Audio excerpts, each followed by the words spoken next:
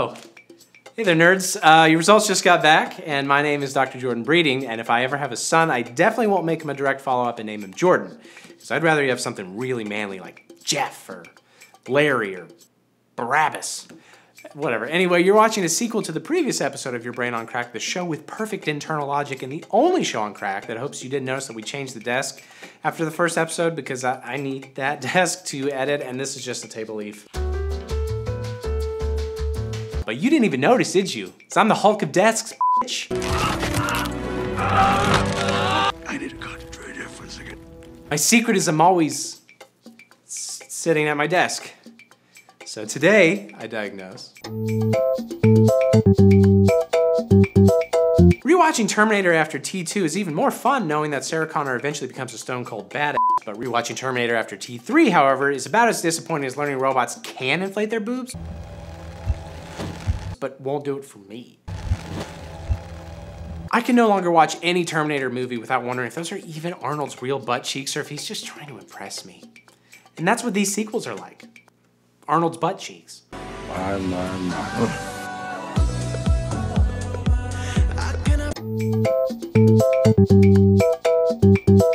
Rogue One, a Star Wars story, is basically a feature-length attempt to explain why the Death Star was so easy to blow up now that a Wookiee slave got the shits is no longer the official canon explanation. God, I miss the Star Wars books. I loved you! See, Rogue One concludes with a massive battle over the planet Scarif as the rebels attempt to steal the Death Star plans in order to blow that shit up in another movie, and they succeed, and the plans are transferred to Princess Leia's ship using ancient space Wi-Fi.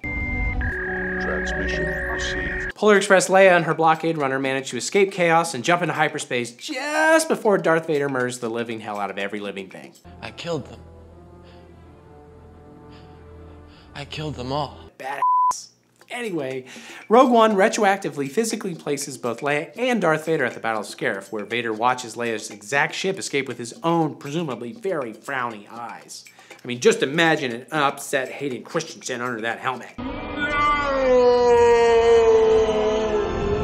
And yet when Vader catches up and boards Leia's ship at the beginning of A New Hope, Leia pretends that she's on a diplomatic mission. Except again, Vader literally just watched her fly here from a space battle like 7 seconds ago. It'd be just as effective to claim that a Force ghost ate the Death Star plans. And yeah, Leia's attempt may look ridiculous, but Vader arguably looks even sillier for getting all flustered and arguing with her sad excuse of an excuse. You are part of the Rebel Alliance and a traitor. Take her away! I mean, it's hard to believe a mind-reading space wizard would be even remotely thrown by, oh no, you must be looking for some other princess who recently come from off-limits planet where major data theft occur. I was on way to Space Walmart to buy space Twinkies for me all-American. Nerf herder!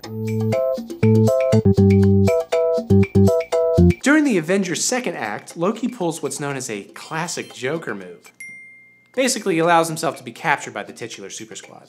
Whilst in prison, Loki plays a bunch of mind games with the heroes. He reveals S.H.I.E.L.D. owns a special cell designed specifically to hold and kill the Hulk, he tricks Thor into getting locked up, and he murders everybody's favorite dad character. You should try Ben's chili bowl. I know. And that's all well and good and trickster godlike of Loki, but he really could have done way, way more because just 1 year later, in Thor the Dark World, the MCU's worst movie since Thor, Loki shows Thor the full range of his illusion powers. He can change his own appearance, the appearance of his whole prison cell, and even the appearances of other people. Brother, you look ravishing. With all that power, what the hell was Loki doing d***ing around and making people just a little bit upset? You people are so petty and tiny. Instead of merely escaping, for example, Loki could have impersonated Nick Fury and gone around giving contradictory orders on this helicarrier and providing his army a key strategic advantage. Snakes! Loki could have made Maria Hill look like somebody trying to steal Thor's autumnal mead so Thor would bash her skull in with Mjolnir. Or Loki could have made himself look like Steve Rogers and then seduced Tony Stark and manufactured both group sexual tension and tasty fan service. Why shouldn't the guy let off a little steam? You know damn well why. Back off. Oh, I'm starting to want you to make me.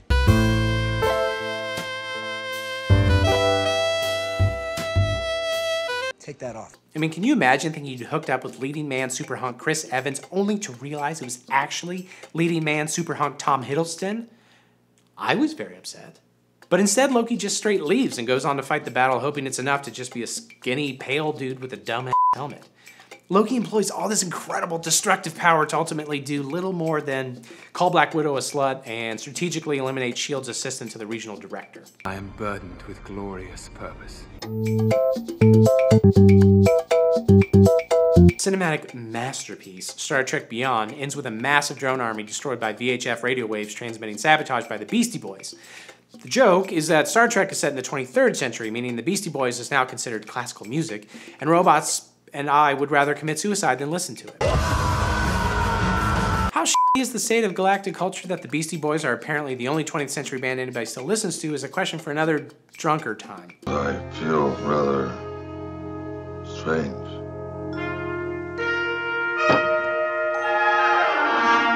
But if Sabotage by the Beastie Boys is Star Trek canon, then it stands to reason their entire back catalog is as well, including the poetic lyrics to Intergalactic. Like a pinch on the neck of Mr. Spock! The Beastie Boys were apparently aware of Mr. Spock 250 years before he was born.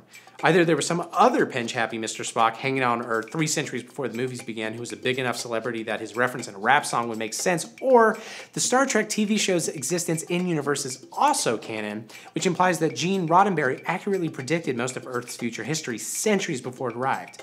And yet he didn't even think to warn us about Star Trek Beyond. Keep in mind, the 2009 Star Trek movie establishes a brand new timeline technically distinct from the original show and films, so the show could still exist in this timeline, and if it did, I mean, it stands to reason it became so popular that James Tiberius Kirk and Inyota Uhura are just insanely common names everybody has now. Jim.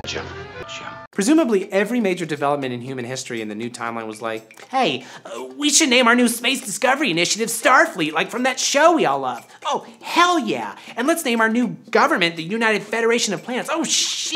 I'm gonna name all 7 of my kids Leonard Bones McCoy. And on and on and on for centuries until real life perfectly finally synced up with that weird show from the 1960s. And I guess by then they were so out of ideas they just started driving motorcycles around looking for purpose in their crappy, meaningless lives.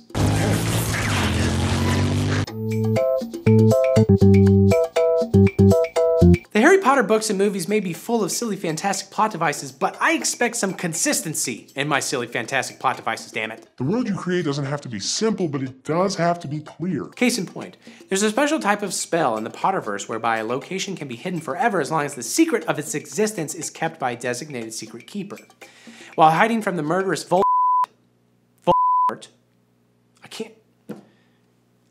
he who must not be named, Harry Potter's parents made their old pal Peter Pettigrew their secret keeper, but unfortunately, Pettigrew betrayed the Potters and DM'd their address to Voldemort. Then Pettigrew shapeshifted into a rat and spent more than a decade hiding inside a young boy's pants. And if you've never seen Harry Potter, I have to stress that no part of that last sentence is a joke. Turn this stupid fat rat yellow. Anyway, he who must not be named uses the information to find and kill the Potters in front of their surprisingly resilient baby, thus kicking off this entire franchise. But here's the thing. It turns out the Potters didn't have to take the risk of entrusting someone else, voyeuristic rats or otherwise, with their secret. In Harry Potter and the Deathly Hallows, we learn not only can you totally make someone living in your own house the secret keeper, it could be yourself. Who could possibly figure that out? Hell, they could have used double protection and become each other's secret keepers, just like how the random old man at the hardware store suggested I wrap it up twice when I mentioned I was heading off to college at the end of the summer, and I was like, can I just go to my car? Literally nothing in the series would have happened if the Potters had just read the fine print on the secret keeper spellbook they purchased on Amazon. How could I be so stupid? Okay, yeah. Mocked the deaths of a wizard orphan's parents, laid the foundations for a Rule 34 Avengers movie, and investigated whether Arnold's ass truly can't quit. Yep, got it all in. Join us next appointment when I diagnose your butt for once, you girly man. Oh my god, did Arnold write that? Is he here? Okay, quickly, go see Kathy on your way out for some drugs for your leprosy. Wow, cool, biblical. And you know what they say, the Bible is the sequel to history, so full circle. Go, go, go, go.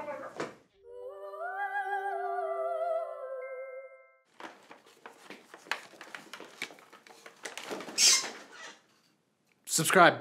Hit the bell.